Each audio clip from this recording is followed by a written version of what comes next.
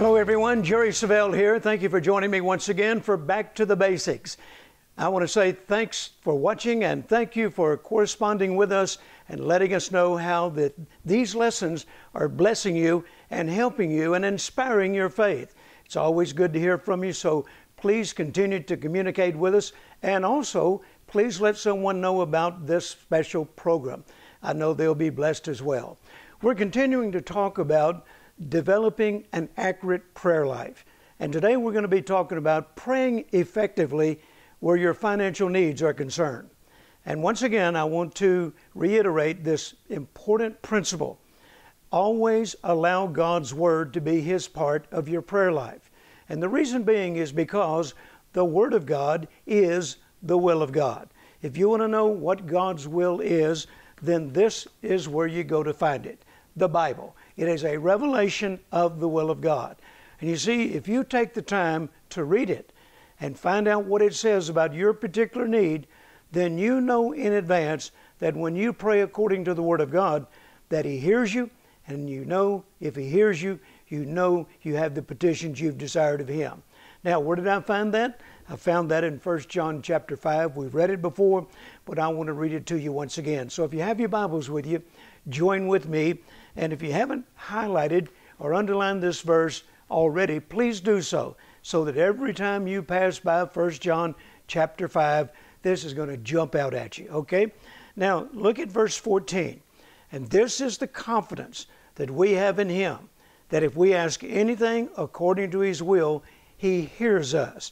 Now, once again, it's important that we learn to pray according to His will. Don't just pray off the top of your head. Don't just pray what you've heard other people pray. It may not be in accordance to the will of God. Don't pray some religious prayer. It may not line up with the will of God. Learn to go to the Bible and find out what God's Word says about your specific need, and then pray accordingly. So notice, we have this confidence in Him that if we ask anything according to His will, He hears us. And if we know that He hears us, whatsoever we ask, we know that we have the petitions that we desired of Him. Now I want you to notice verse 14 and verse 15 both talk about knowing something. Knowing. I like knowing. I like knowing up front that I'm praying the perfect will of God. Because if I know that I'm praying the perfect will of God, then it goes on to say, I also know that I have this assurance that whatever I've asked Him, I have that petition granted to me. So, if I want to know the will of God concerning financial breakthroughs, financial miracles, or financial needs in my life, where do I go? I go to the Bible to find out what the Bible says. So once again, the Bible is a revelation of the will of God. Now, with that in mind, let's go to the book of Luke. Luke chapter 12. And Jesus is talking about some important things here that I want us to look at very closely. Notice, and I'm going to take the time to read this in its entirety. In verse 22, Jesus speaking, "Therefore I say unto you, take no thought for your life, what you'll eat, neither for the body what you'll put on. The life is more than meat, and the body is more than raiment.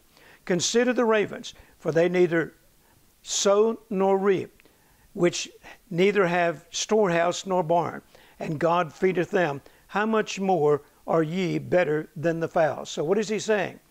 God considers you better than the fowls. And if He takes care of them, then why wouldn't He take care of you? That's the point that Jesus is endeavoring to make. And then it says, "And which of you, taking thought, can add one stature, let me read it again. And which of you, with taking thought, can add to his stature 1 cubit? If ye then be not able to do that thing which is least, why take ye thought for the rest?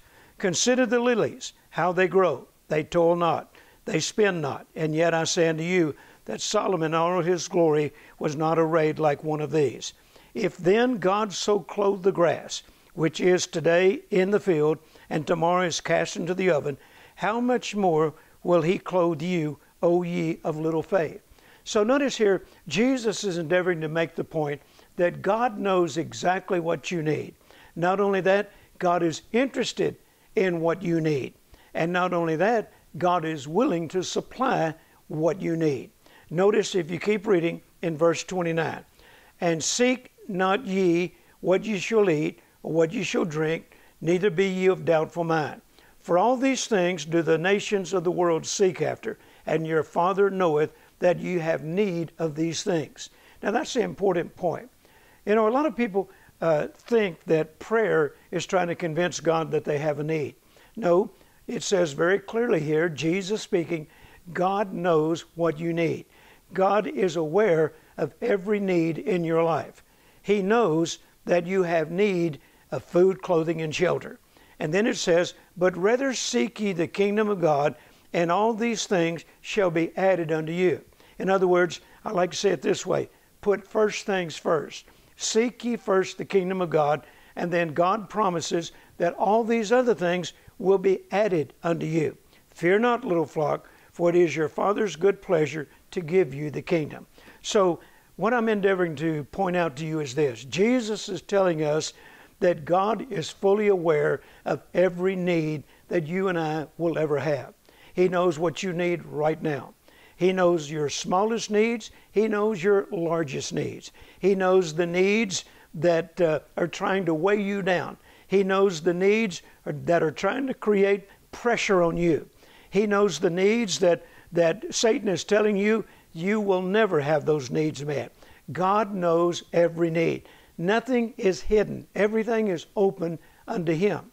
So keep in mind that when you go to the Father in prayer about your needs, you're not trying to convince Him that you have a need.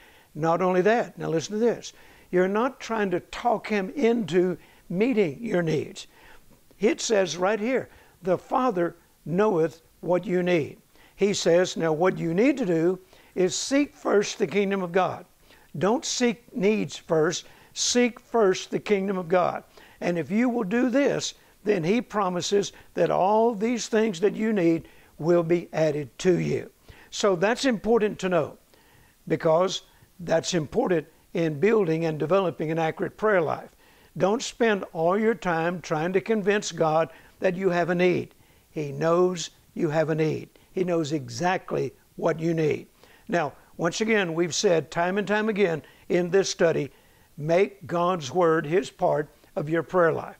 Now, let's go to Philippians chapter 4, and let's see how God thinks about our needs. Philippians chapter 4 and verse 19. The Apostle Paul says, but my God shall supply all your need according to His riches and glory by Christ Jesus. Notice it says, He shall supply all your need. Now, if it says He shall supply, why would you spend all your time trying to convince Him you have a need? And why would you or spend all your time trying to convince Him that you need it desperately?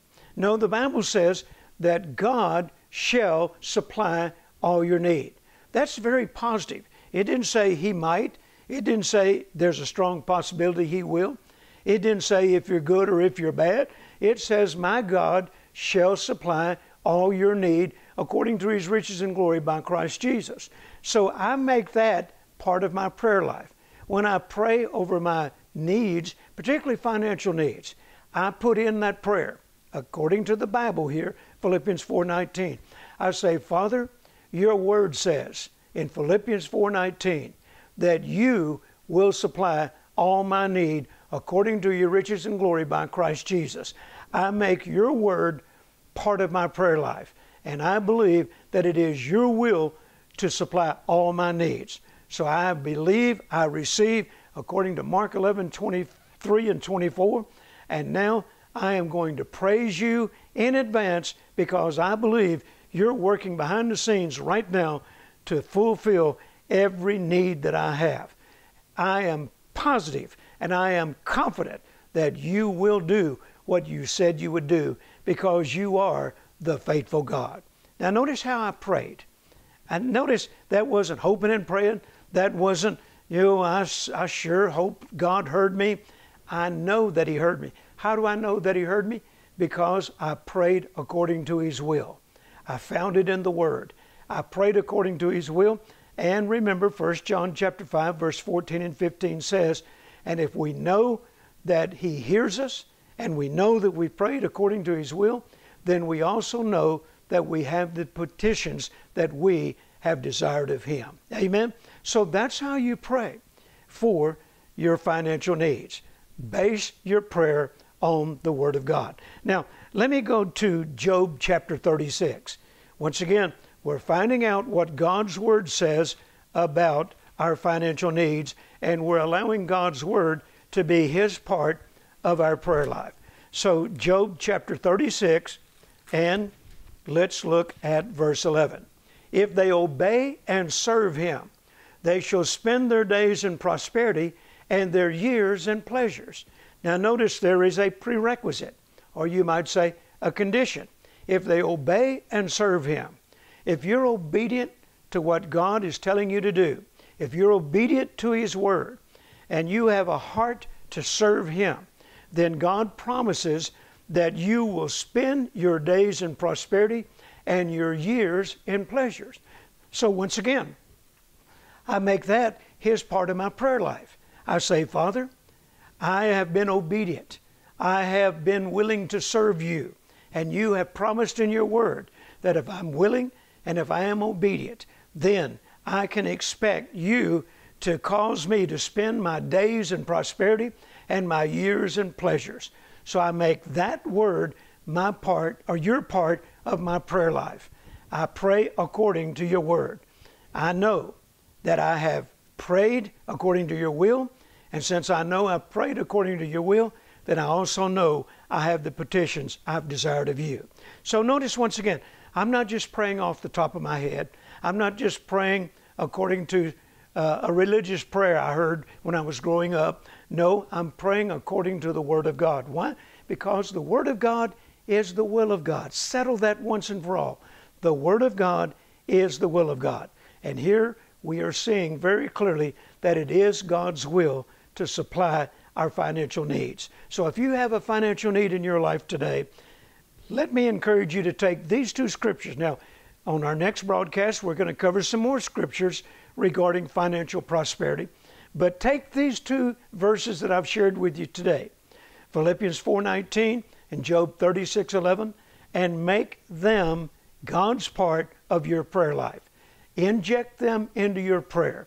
And I want you to know that if you will do that, then God promises He will hear you. Not only will He hear you, but He will grant you the petitions you've desired of Him. So, don't worry about your financial needs. Don't have a care about them. You just pray according to the Word of God, and then you can rest in the assurance that God heard you and He will supply your every need. Amen? Praise God. I pray in Jesus' name that the word that you've just heard on this special lesson today has inspired your faith and has helped you to see that God is interested in meeting every need in your life.